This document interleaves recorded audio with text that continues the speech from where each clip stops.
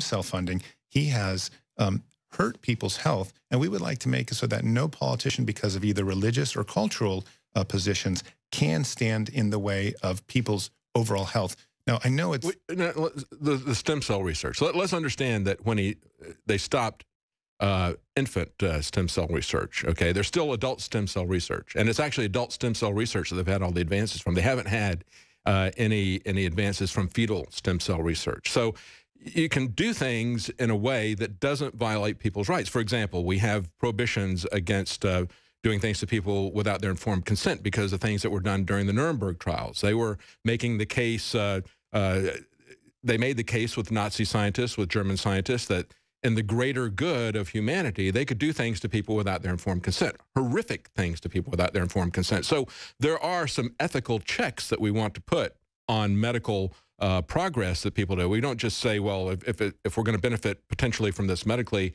we're going to remove those checks. So it is valid, I think, to have some ethical checks. So I feel that if we don't make decisions about what we put into our own bodies, then we are nothing but slaves to people. I don't think that the federal government ought to be able to make any of those determinations. But I think it's also very important that we, I'm concerned about the idea that we would mandate support from the government, because I've seen how that turns around very quickly. We're out of time for this segment.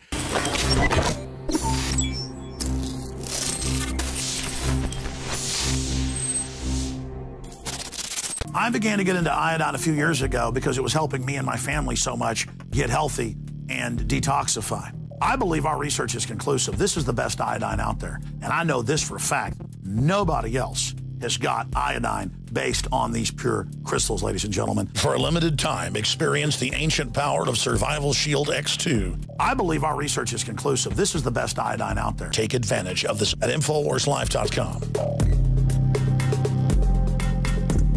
And why wearing a Hillary for President t-shirt might get you punched in the face. They thought it said Hillary for President. He said, I was seconds away from sending my bar back over here to punch you in the face. Since you're wearing a Hillary for Prison shirt, you don't have to buy drinks here. Everything's on the house. Hillary for prison! Hillary's not surging, I tell you that. They're not saying that. They're not saying that. Thank you.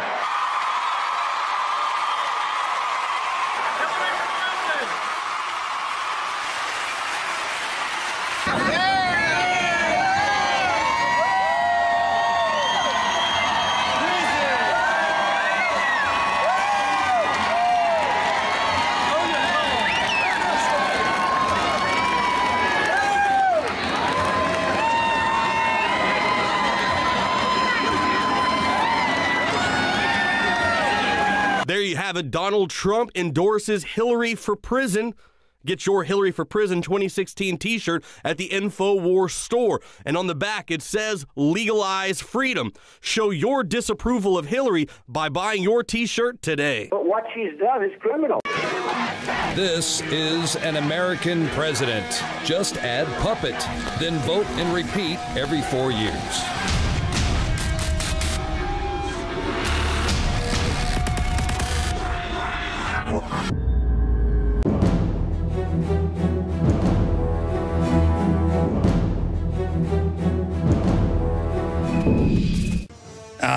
Professor, continuing here today, talk about your book. Talk about, the wide-ranging situation that we're dealing with. So the book really is about what the future of artificial intelligence is going to bring. Most people agree that in the next 20 to maybe 100 years, we're going to see something developed on the level of human intelligence. How is that going to change society? How is that going to impact all of us? My book aims to make sure that the humanity is going to benefit from this technology, not get hurt in some really significant way. So that's essentially the main theme of the book. It discusses ways we can make those technologies safer, hack-proof them, make them serve common people. Break down for the common person out there exactly the type of scenarios that could unfold and have already unfolded with these systems. So if you realize the number of different jobs we have outsourced to artificial intelligence systems, they can already control nuclear power plants, airlines, stock trading. Essentially, anything of significance is not done by people anymore. And this trend only gets more and more severe. At some point, we'll have computers controlling everything. And if there is a bug in a system, or if an enemy hacks into the system, this could have devastating effects on the whole society. And of course, that really, from my research, has been the DARPA plan the whole time. Get the whole world to adopt this system, build back doors into it. The West then builds the giant cybersecurity commands to offensively take over the world, Professor, and then build the back doors in to where they can use it to suppress and track the general public and even predict the future of mass movements. That's basically, from my research, what the Pentagon admits they're doing. I am not familiar with any insider plans. I can notice things like NSA distributing cryptographic algorithms, which seems like a counterintuitive thing since they're trying to break those. So if there was a backdoor in their hashing algorithm, for example, I wouldn't be surprised. Professor Yampolsky is our guest, and you can find out more about him by checking out his book, and we'll put a screenshot up on the screen for people that are watching us on television so they can get the name of that book. It's Artificial Superintelligence, a Futuristic Approach, and you can actually see one of the professor's interviews with us right there, Skynet Rising, the AI threat to humanity exists. My issue is, are you more concerned about breakdowns in the system or governments using these to dominate, or an actual AI type artificially aware system coming online and then that decides to take us out like Terminator? All of the above. My job is to make sure everybody's safe, so I can't ignore any opportunities, any options. It's easier to study and easier to justify scenarios where someone is hacking into the system externally. Something like a self-aware AI system going crazy is really futuristic. We're not quite at that level yet, but something like a government putting a backdoor to control the system, that's quite realistic. That's standard computer security. What do you think of what Ray Kurzweil has to say? Because for me, it's more like a comic book, the way he puts things out. And he admits he's starting really a new religion. And they're saying you'll either merge with the machines or you'll be stepped on like a bug. And they're selling this utopian view. But when I look at the real technological development and what the establishment says they're really building, it's more in line with something like Elysium, the new movie coming out with Matt Damon. Kurzweil is probably the world's #1 expert in that field. I mean, he's amazing at predicting what future of technology is going to be.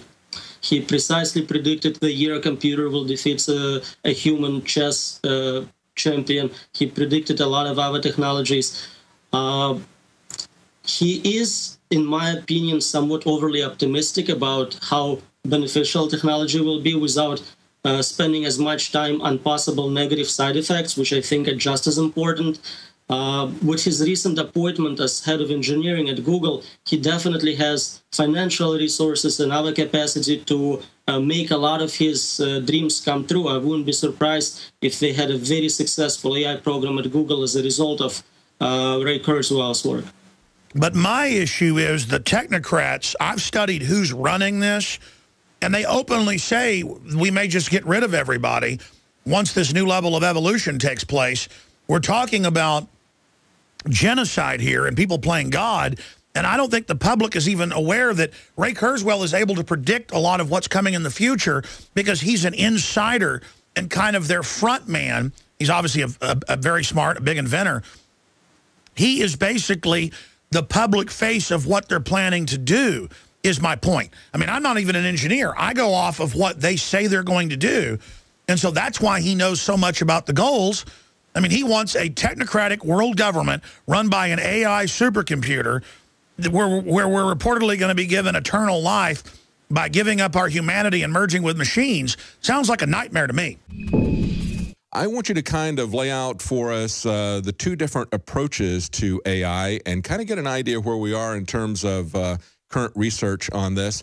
You disagree with Ray Kurzweil on the eventual outcome. He's someone who thinks that we're going to merge with machines in a kind of cyborg way. He also sees a utopian future. You're very concerned about this in terms of its conclusion, But I think you both kind of are taking the same approach to artificial intelligence, aren't you, in terms of modeling the human brain? Well, my best friend is Ben Goertzel, and he and Ray Kurzweil, I consider them the two guys probably, well, one of those two will be the first, I think, to achieve genuine human-level artificial intelligence. And Ben's way, I call his approach just simply the engineering approach. In other words, do whatever you like. You know, just take some idea and engineer it and see if you can get artificial intelligence out of it. And that's pretty much the approach that artificial intelligence researchers have been taking for, God, 60-odd years. And they've not been successful. We still don't live in an era of artificially intelligent machines. And the other broad approach is simply copy the brain. Now, we know that approach eventually will pan out because, you know, we only have to look at ourselves as the living proof that it's possible to put molecules together in a certain way and produce an intelligent, conscious creature. You know, ourselves, human beings, we're the living proof that it can be done. Nature has found a way. But the bottleneck with that problem is we don't really know what intelligence is yet. So, we don't have enough knowledge of the detailed structure of the human brain. You know, that's a good question, Dr. DeGaris, because how do you define intelligence? I mean, I remember decades ago people talking about IBM's chess playing programs and talking about that as being artificial intelligence. That's not really autonomous thinking. That's highly programmed. It's running through a lot of different probabilities and possibilities and doing it in a way that is faster than humans, but it's essentially relying on the programming of humans. It's not autonomous, independent thinking. How would you define artificial intelligence? I think you're talking about something completely different with Artilex, aren't you? Yeah, well, intelligence means just, you know, the ability to solve problems quickly, and the more difficult the problem, you know, by definition, the higher the intelligence. So, you know, my good friend Ben, in fact, will you be interviewing him at some stage? Yeah, we'd like to. Yes, we'd like to. Well, if you, I don't have to twist his arm a little. You know, Ben would be very willing. So Ben's big thing is artificial general intelligence, which sort of answers your question, because today's AI is essentially very narrow. It's very specific and detailed, applied artificial intelligence to specific problems. Like Google's probably the best example of AI. But Ben's thing is AGI, with the emphasis on the G, meaning general. So a general artificial intelligence could solve just about anything, right? It would be you know, a master of many different approaches to things. And if one approach doesn't work, well, it tries something else, and so on until it solves the problem, which is pretty well what we do. We have zillions of modules in our brain that specialize in lots of little tasks, and they combine forces. And if one approach doesn't work, it tries something else until it solves the problem or it gives up. Well, that's it for our show tonight, but be sure to go to prisonplanet.tv and get yourself a free trial. You can see the nightly news, the special reports, the rants, all right there on prisonplanet.tv. Also, go to our YouTube page, the Alex Jones channel on YouTube. You can see all the great reports there, as well, don't forget to check out the sidebar. You can see the side channels for Paul Joseph Watson, myself, Leanne McAdoo, David Knight, and the rest of the crew. I'm Jakari Jackson from the InfoWars Command Center, and we'll see you again tomorrow night. Knockout is back. If you want a product that has 10 known ingredients that naturally get your body to relax, your brain to relax, so you get deep, restful sleep, Knockout's it. InfoWarsLife.com. L-theanine, hops flower extract, lemon balm extract, valerian root extract, chamomile flower extract, L-tryptophan extract, melatonin, and more. All organic, all the natural sources. It's the same price as leading brands of melatonin that are 3 milligrams apiece. It has 3 milligrams, the standard recommended dose for an adult. It's got the GABA, so it would probably cost $50 to take all this as separate pills. It's $19.95. You take 1 or 2 of these, and it just is really clean, restful sleep is what the reviews are. It's what I've experienced. and it just synergistically puts everything in there. InfoWarsLife.com. That's InfoWarsLife.com, or call 888-253-3139. You are watching the InfoWars Nightly News, which airs 7 p.m. Central at InfoWarsNews.com. And your support is helping us defend liberty worldwide.